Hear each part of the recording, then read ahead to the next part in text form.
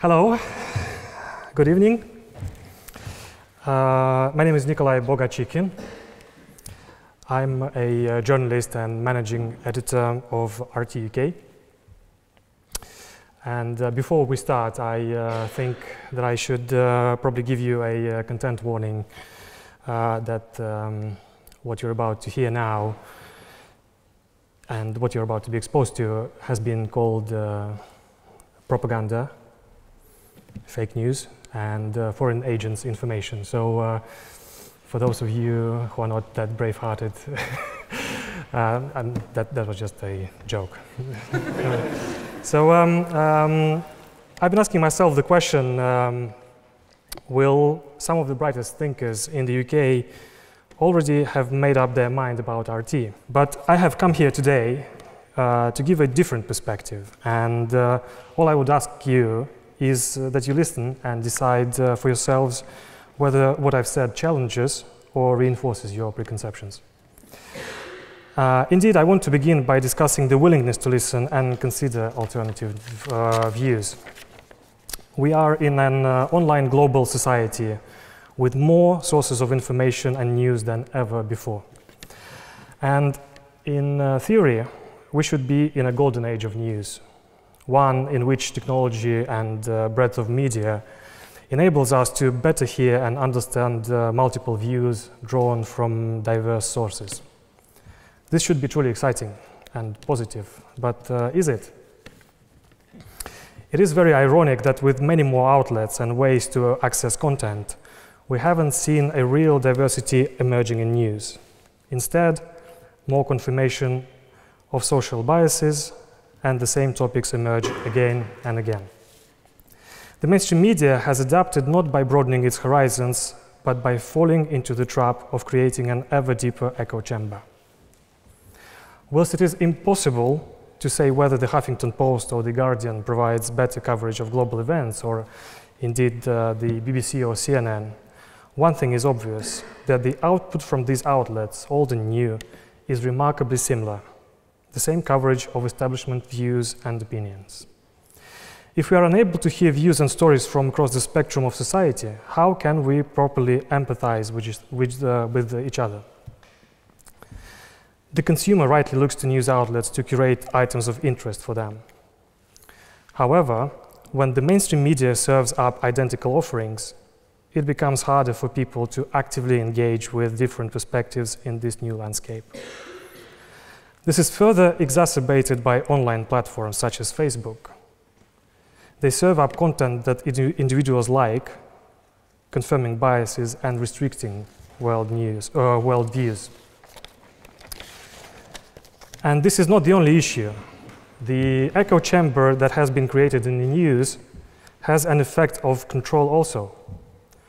Some commentators have argued that people are only allowed to see and respond to certain events in certain ways, and that media spectators are both enabled and constrained by the technology of power that comprises today's mediascape. We, and a few others, believe that this echo chamber is a broken model. We believe that there are issues and voices on the sidelines that need to be heard, and that in order for all of us to have a complete picture of what's going on, whether in Britain or in other parts of the world, we need to go and seek out those voices and bring their stories, their views to the public. It's in this space that we believe RT has an important role. First of all, let me take you back to the beginning of our journey when we set up RT in 2005, because we didn't recognize our country on foreign channels, or indeed in foreign media in general. We felt that Russia was being misunderstood by the wider world, and the coverage of Russia was based on stereotypes and reinforcement of long-held views. It was very hard to find a balanced or fair perspective. This is what we set out to redress. However, over time, our coverage has evolved beyond bringing Russia and Russian viewpoint to the world. As we witnessed the echo chamber that I described earlier, we recognized that there was another missing voice in the media, that of the alternative perspective. And from that insight, our network evolved and directly brought me to where I am now today. I'm responsible for the output that we have on RT UK, and RT UK focuses on UK relevant content. It is created by UK journalists and is delivered to a UK audience. We have the likes of Afshin Ratanzi, who is hosting the Going Underground show. That's a topical political show that examines fresh and alternative perspective on mainstream issues. We also have Max Kaiser, who was once called the most dangerous financial journalist on television. And of course, not to mention George Galloway and Alex Salmond. We cover stories that aren't covered by the mainstream and don't fit establishment narratives. Our international feed covers international issues first and foremost, and I can unequivocally state it does provide an alternative perspective, it questions views and opinions, and it offers a Russian view where it is relevant. We do not produce news, documentaries, articles, 360 degrees videos, and a host of other content as a method of coercion. We do it to bring valuable voices to the world, just as France 24, Deutsche Welle, and even the BBC unapologetically do, all invoking a national mission of some sort or other. When you look at the BBC's stated purpose to reflect the United Kingdom, its culture and values to the world, our mission of bringing a Russian perspective on international news to international audiences is hardly substantively different. But the desire to bring alternative opinions to the fore does make us different. And we're not claiming that our coverage is the only news source to watch, or that our perspective is the only valid perspective to listen to. However, we are aware that this approach sets us against establishments, and that some may argue that covering an unsavory issue or topic might exacerbate society's divisions, but that isn't why we should or shouldn't do it.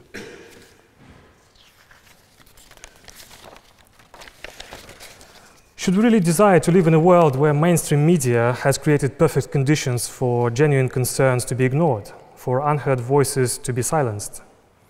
Even if you don't accept these arguments, what's more harmful is hearing a view that you may not agree with, or not being allowed to hear it at all. As Orwell put it, if liberty means anything at all, it means the right to tell people what they do not want to hear. I'm not suggesting that this means you need to like our coverage, agree with it, or solely watch us. But what does it really say for our ability to think critically if we dismiss alternative views before we listen to them?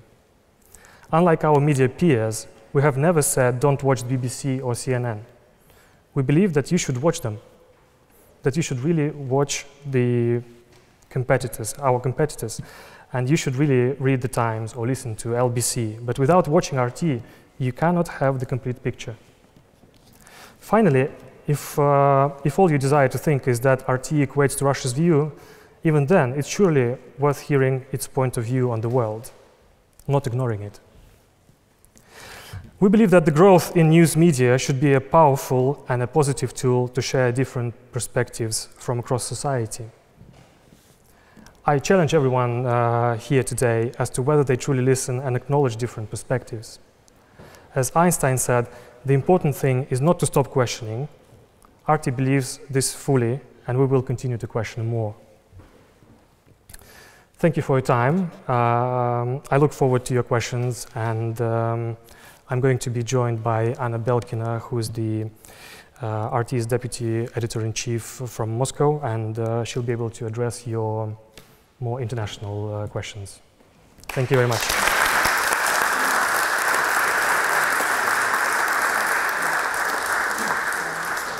Nikolay, thank you very much for those interesting opening remarks. I want to ask about the underpinning philosophy of RT, because a lot of people talk about the issues of bias or about objectivity as there's something terms we all agree on. But lots of senior RT figures have said that there's no such thing as objectivity in the news, in media, that there's no one standard of truth and objectivity. What standard of evidence should journalists follow? And what do you understand objectivity to mean in the way that RT functions in the UK? So, thank you, and it's a pleasure to be here. Thank you very much for having us. I think that objectivity as an ideal, it's a wonderful thing. However, I think that it is an unreachable, unattainable ideal because at the end of the day, all news is made by journalists. And every journalist is first a person who brings his or her perspective to any issue that he or she covers. Just by the way of looking at the world, it is all informed by our background, everything from our gender, race, socioeconomic background, where we grew up, how we grew up, and that is inevitable. However, that is not a bad thing. In fact, that is a wonderful thing. And what we should be doing instead of trying to figure out is giving 40% to one side of the story versus 60% to the other, or the reverse, or is it 50-50? And what is the the perfect formula for any given issue is to embrace that diversity of perspectives. To, as Nikolay said in his opening, to get a complete picture of the world, to listen to the American perspective from the likes of the VOA and the CNN, and the British perspective from the BBC, and the Russian perspective or relevant or alternative perspectives when Russia has nothing to do with the story from the likes of RT. The foundation of our journalism is in fact-based journalism, and that we believe should be the foundation of all legitimate, credible journalism for any news organization in the world. We do strive to bring balance. I think that is a much more, first of all, attainable, but also a positive term when it comes to news issues. But overall, what we try to do more is to complete the picture, not to repeat the same narratives and talking points that are already well illustrated and well covered, but to add something new to the story, because all stories are complex and they have different sides, and that is the only way that we can have a really deep and complete understanding of what is going on in the world today. I think the critique that you make of the echo chambers on mainstream news channels like BBC or Sky News has a lot of merit to it. But one concern that I have about the way that RT approaches to counter that is that do you not worry that by hosting figures on the margins of politics like George Galloway so frequently, that you yourself encourage a different echo chamber to develop? That rather than going one beyond the BBC and having these sort of figures in conversation with the mainstream, that by platforming people who have such a tendency to be on the margins of politics, you just create a new feedback loop and a new echo chamber for your viewers. Thank you. Yeah, I don't think that we are encouraging people from the margins of the politics. That's for one. Another thing is that who defines again, like who defines mainstream and margins? Yeah. So whether we so if we take the BBC's view of the world or Sky News's view of the world, and we call it mainstream, that doesn't automatically deny the right to be heard to other people, you know. And so the mainstream media has become, over the years, it has become a very, how to say, a real bubble, you know, that in our age of internet, in our age of multiple news sources, quite a lot of people do not feel that their views are adequately represented by these mainstream stations, by big stations. Yeah. So we are not saying that we would like to become the only voice, the mainstream voice. Yeah. So call them marginalized politicians or not, but they have a followership. I mean, these guys, they have people who listen to their opinions, who agree with them, and we don't think that we are. It's in our right to be saying that these people have a right to be their voice heard, and those people don't. So that's why we give a platform to everybody who has any voice in the public life of both the UK and the world.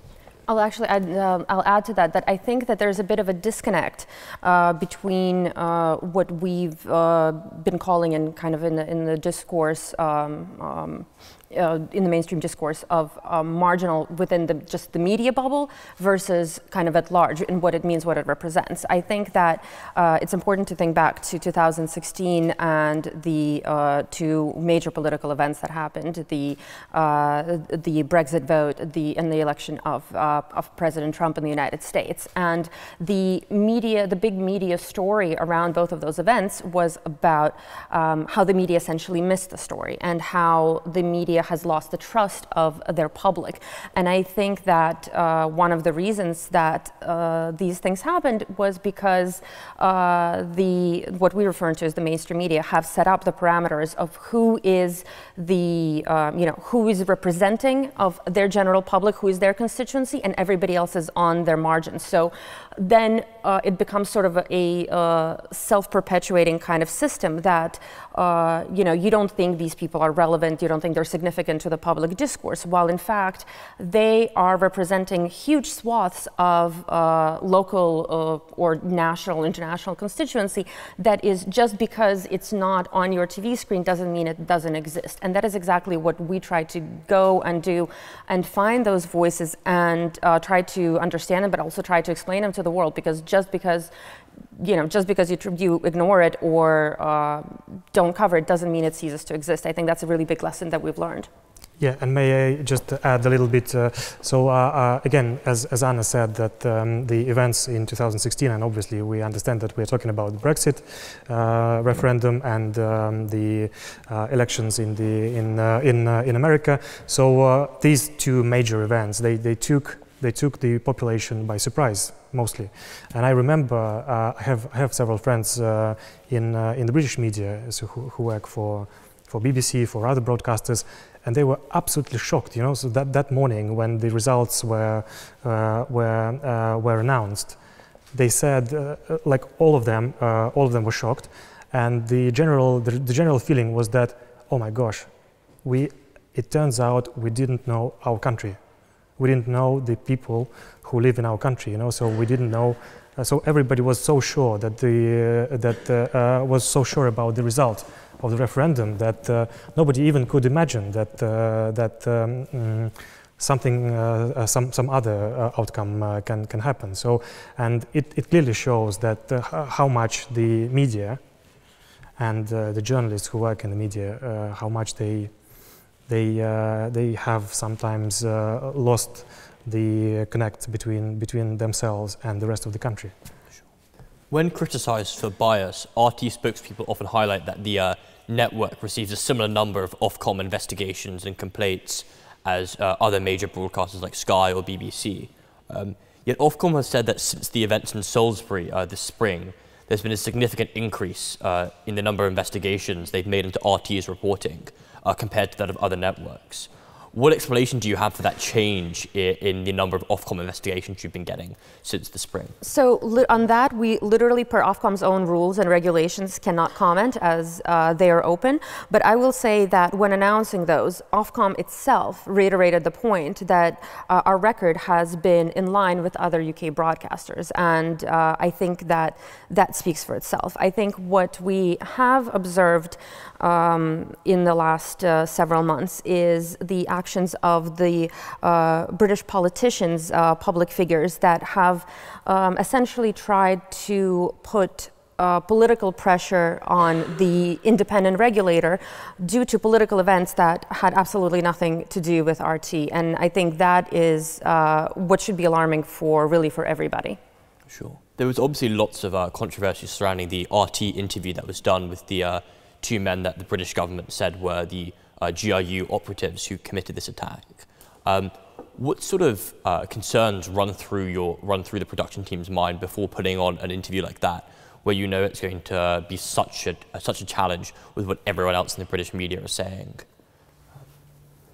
Okay. Well, I wasn't present at the interview, as was not Nikolay. Yes, it did take place in Moscow. I think that broadly, and I'm not speaking personally for our editor-in-chief, Margarita, who conducted the interview, but I think her aim was to be a journalist first and foremost. Obviously, this is a story that everybody wanted. I think that there isn't a news media outlet, whether Russian or British or anywhere else in the world, that have they gotten the phone call, have they had the opportunity, would turn down this opportunity. And she, as she said numerous times since then, she asked the questions that she wanted to ask. They were, I believe that they were probing questions. At the same time, these two individuals, they put as conditions for the interview quite a number of restrictions as well. And at the end of the day, the choice was, this is a matter of public interest. You can believe them, you can not believe them. I think it was quite clear from even her own reaction during the interview that Margarita was quite skeptical about a lot of the answers. But at the end of the day, it's all a piece of a much bigger story that is a huge story for the international community. So picking up on that story, do you think RT receives more attention now as Russia begins to play a more assertive role in conflicts throughout the world? Whether that's in Syria, whether that's in Eastern Europe, is that why RT gains more attention? Because people in the West are more interested in Russia's mindset and Russia's politics? Or do you think it's just to do with Western phenomena and anti-establishment tendencies? I think it's both. I agree that Russia has been a major player in several world conflicts or areas of interest as of late, and that's why, of course, Russian viewpoint to these events and they are valuable. And but yeah, again, yeah, that something that I would like to pick up on from your answer is that there is a sense, and I don't know whether it's generally shared or not, but there is a sense that anti-establishment drive around the world feels greater by the year, and it seems to me that quite a lot of things that have been happening in global politics again, take the Trump vote, and so I think that quite a lot of it was because of protest, because of anti-establishment protest, so we don't want to be doing whatever we are told to do. So that's why we're gonna vote, and we're gonna vote against. Sure. One of the biggest sources of controversy in Russian foreign relations is the conflict in Ukraine, with, of course, allegations of Russian involvement being heavily refuted and denied by the Russian Foreign Ministry.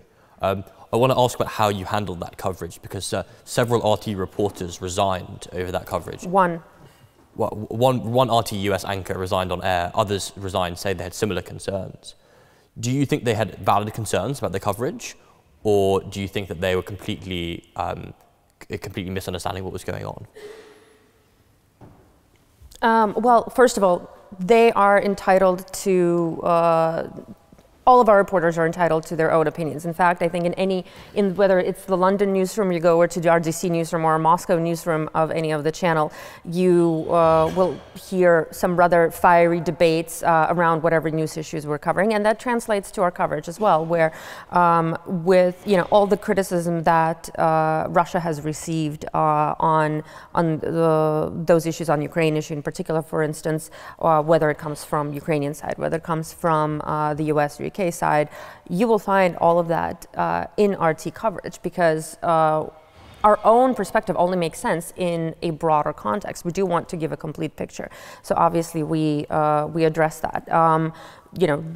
Do we agree with their disagreement of how they saw the coverage? No, obviously we do not. And I think that you've seen there have been instances of BBC staff leaving over the coverage of Iraq War, Al Jazeera leaving something like 20 people over coverage of various issues. The thing is, when it happens at RT, that becomes kind of a defining part of the story. It's something, this happened 4 years ago, 5 years ago. and it's brought up in almost every interview. It does not become part of the story for other channels, and I think that is something that's demonstrative more of the mainstream media treatment of, and the just overall establishment discourse treatment of RT is this kind of outlier, rather than a really objective look at all the media, and where basically these things happen, and they happen everywhere. Are you surprised at how much RT is held out to be this outsider, this outlier, given that Alex Salmond is the former First Minister of Scotland, George Galloway is a figure who once had a national following for his anti-war policies. Given the popularity of these figures and their previous electoral mandates, are you surprised the extent to which the British media always regard RT as an outsider, remote voice, given that, as far as I think the ordinary observer can see, having someone like Alex Salmond giving a weekly show is hardly the epitome of outside radical challenge to the mainstream? I think this is very natural for the mainstream media to be doing this to us, because I mean, sometimes I think that this is just a matter of jealousy, So because I mean, with say you brought up Alex Salmond, yeah. How many media in the world do you know who have a former prime minister of a country, like of a not the smallest country, So like he was first minister of Scotland, yeah. So how many media do you know who have a politician with such a huge knowledge of politics to be their host, So of course they mainstream media probably they fear.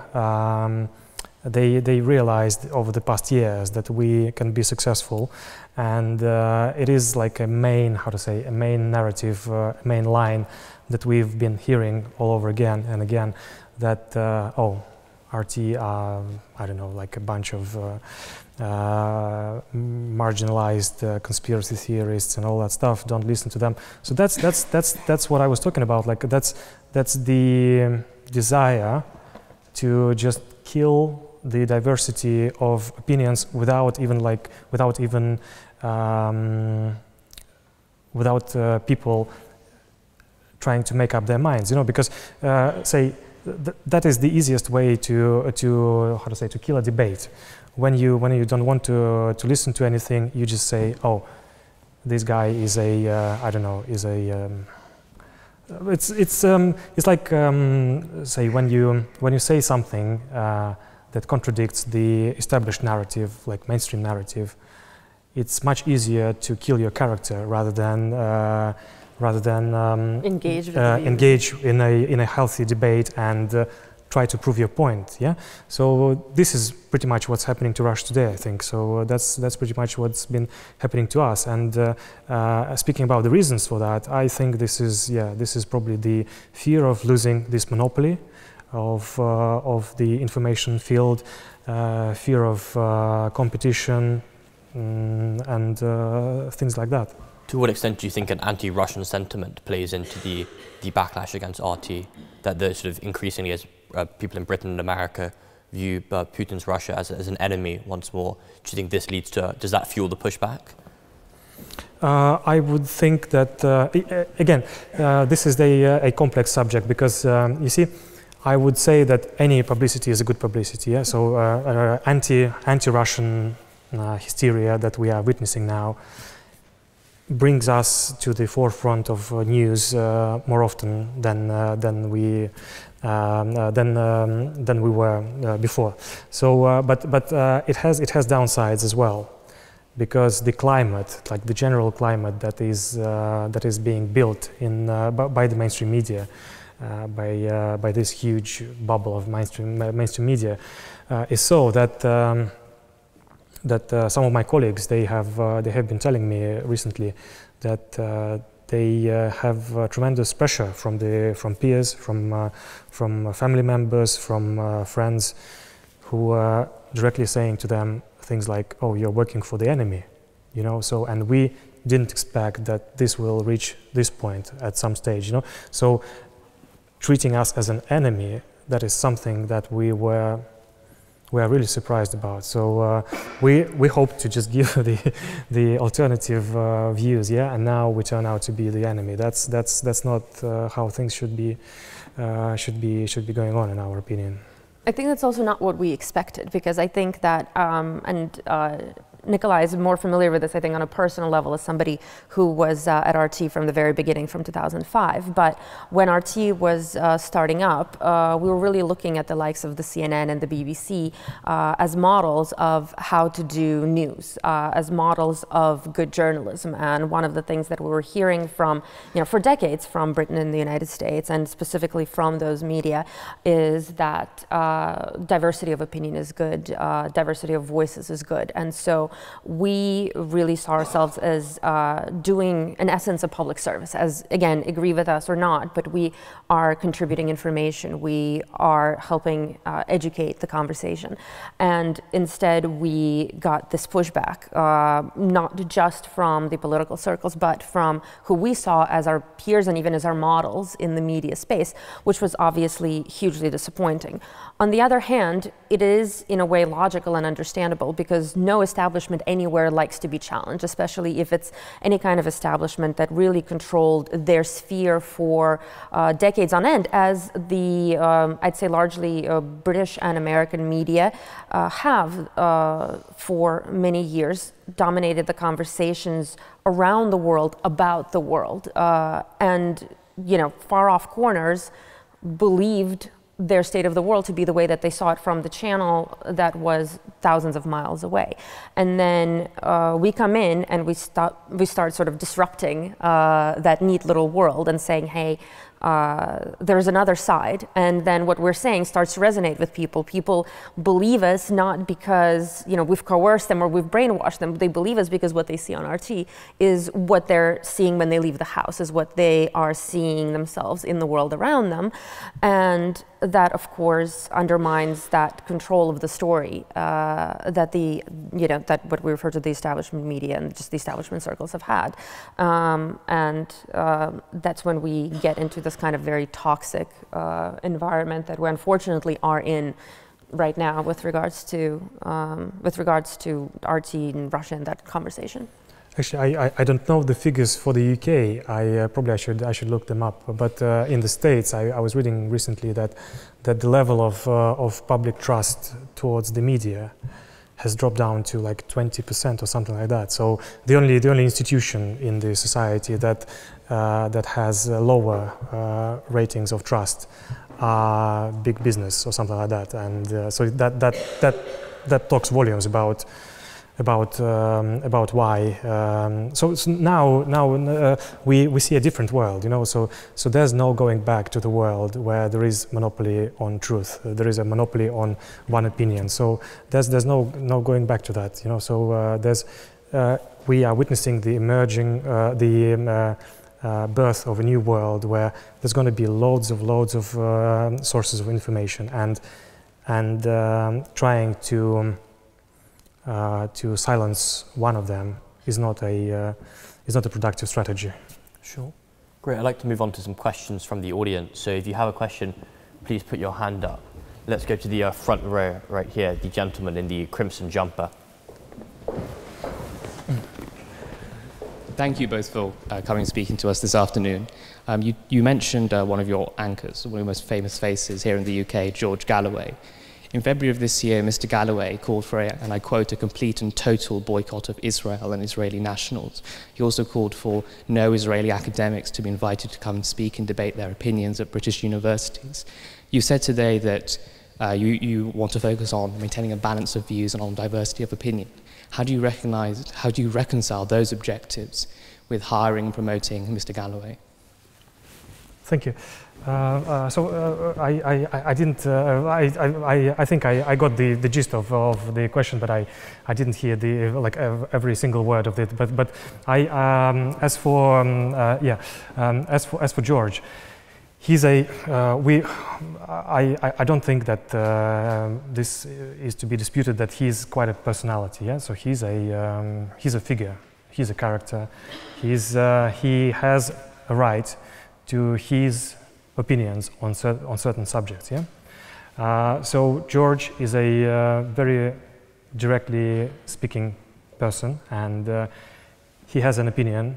Some people can be offended by his views. Some people think that these views are they have right to exist, and some people share those views. So we don't have any trouble having George on RT, because we have, on the other hand, we have different guests, different contributors, who will, across our broadcast, sort of balance Galloway's views, and so we are absolutely, we don't have any trouble with George's views, and we think that he has an undeniable right to express them.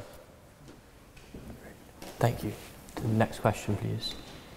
Yeah, if we'd like to go to the hand there on the side right there, also in the red jumper, I believe. Hello, and again, thank you for giving us this talk. I'd like to ask you a question. First of all, you tend to frame an issue about differences of opinions. Nevertheless, there are some hard facts which RT seem to subscribe in a different world than the rest of the media. And also, you mentioned that establishments don't like to be challenged. So how exactly does RT challenge the Russian establishment and promote a different view in relation to the Russian establishment? Thank you very much. Okay, so first of all, one of the things that I said when talking about the foundation of us journalists is that facts are the foundation of the journalism that we do. That while we embrace a diversity of opinion and stories and viewpoints, that we really can't have journalism if we are going off different foundation in terms of facts. However, I think that because of the dominance of certain voices in the media for so long, they have come to regard their own opinion, purely opinion, their own subjective judgment as fact rather than the opinion that it is. One example that I will give is a report that was published. I believe it was by NATO, and then it was sort of their list of talking points, and it was picked up almost verbatim by Reuters and regurgitated, and obviously from there on went on to a lot of other media. And the report was something along the lines of the the myths and the facts versus myths about NATO and Russia and things like that, and it critiqued obviously a lot of Russia's view on NATO. And in it, as fact versus fiction, it had items like NATO is fact. NATO is not a threat to Russia. Now, this is something that is treated by NATO as fact, that is treated by the mainstream media as a fact, entirely invalidating the feelings, the concerns, the priorities of an entire nation. And I think that is where we have to be very careful that we are not immediately ascribing as this infallible, just kind of fact status to anything that comes out of the the pages or the screens or the mouths of the people that are on our side or representing somebody that we agree with. That's part one. So we do want to live in the same objective reality as everybody else, and that's why we do base our journalism on facts. But beyond that, we do want to explore the opinions and the sides of the story that go uncovered. That actually goes for Russia and how we present Russia to the world. So what you need to understand about RT operation is that we're not a Russian national broadcaster. We are broadcasting to an audience of millions of people in over 100 countries rather than to a domestic audience.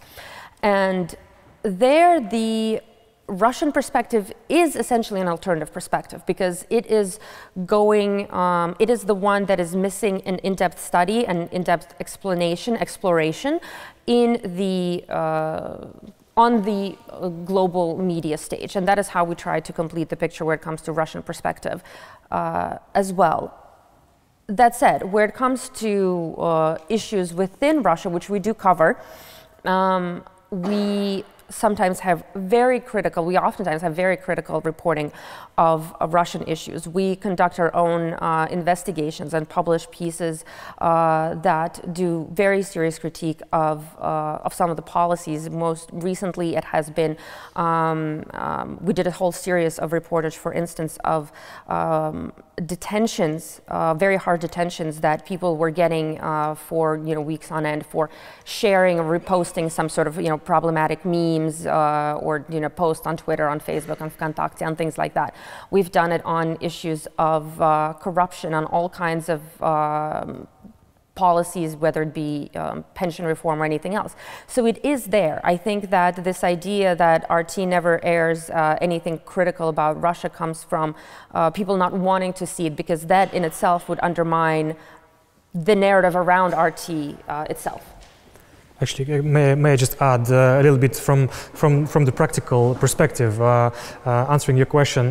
We would like, so that's not a problem for us. We would like to attract more dissenting voices, more voices that we can debate with, But lately, it's been very difficult. I'm speaking about the UK. I'm sure this is the same in other markets as well. That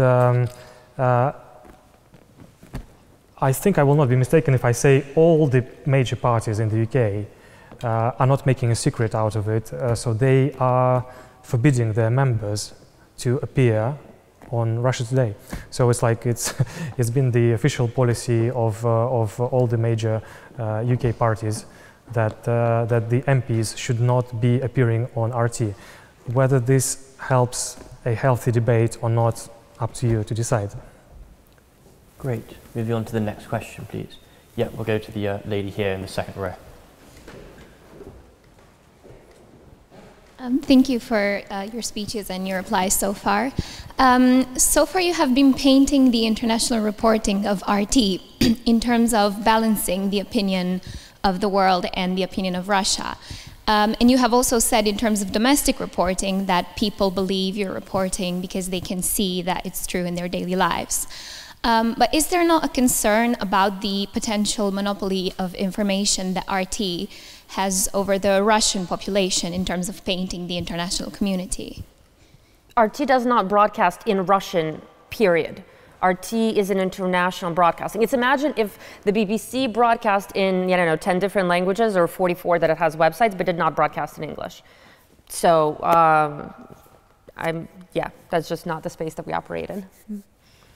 We have a Russian service, yeah? We have a Russian website, yeah. But also, within Russia, there are many TV channels, newspapers, some quite very, very oppositionally and critically minded within Russia, radio stations, and so on and so forth. So to say RT has a monopoly on, well, and we're not.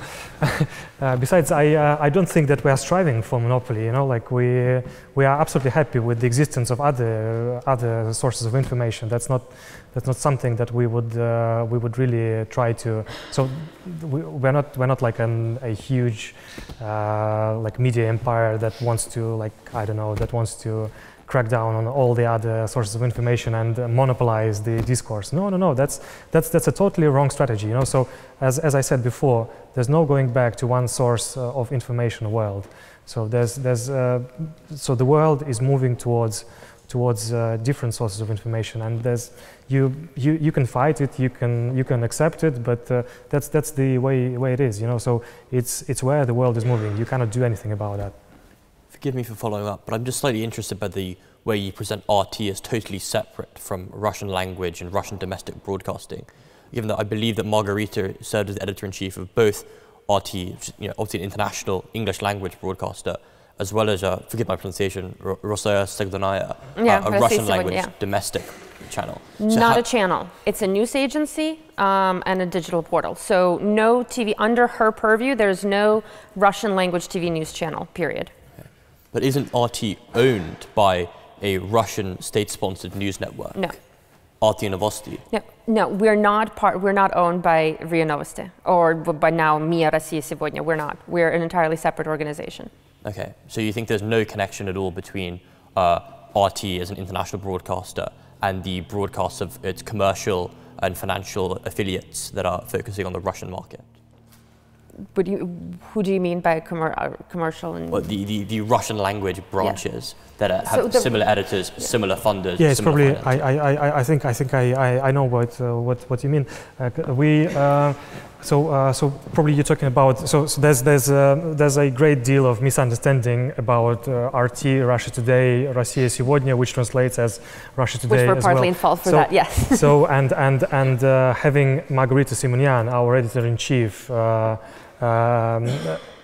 also working as editor-in-chief for Россия сегодня, which translates as Russia Today, but not us, not a TV station. It's it doesn't add, it doesn't help to clarify things. So basically, what you're talking about is we have a channel, a family of channels that's called RT.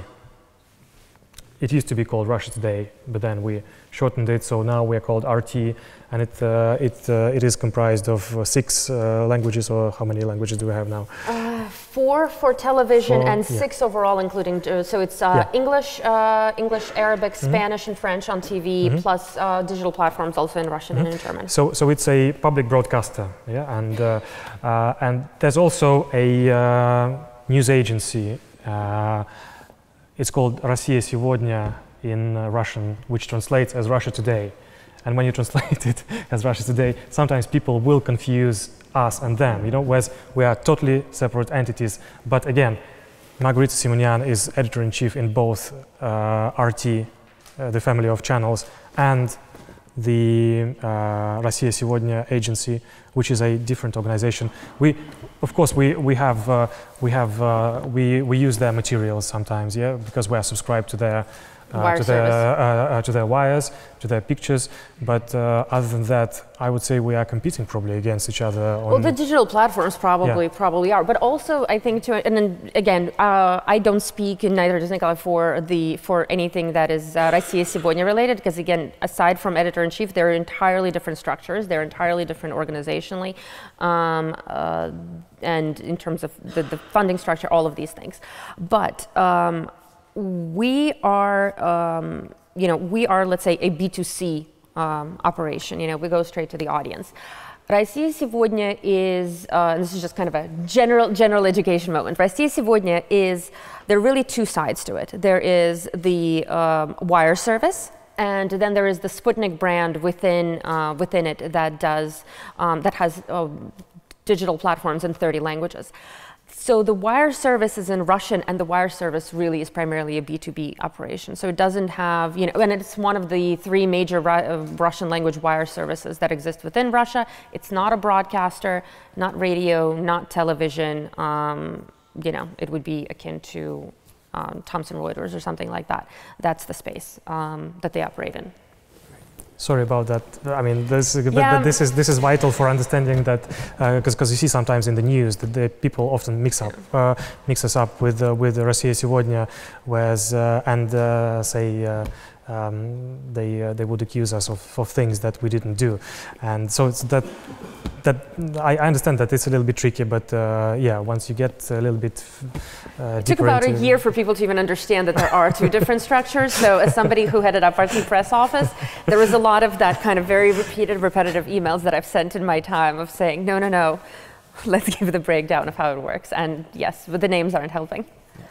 Great. Well, I think that's a good note to end on and conclude on. So thank you very much for joining us. Thanks for having us. Your time here in Oxford. Thank you. Thank you very much. Thank you.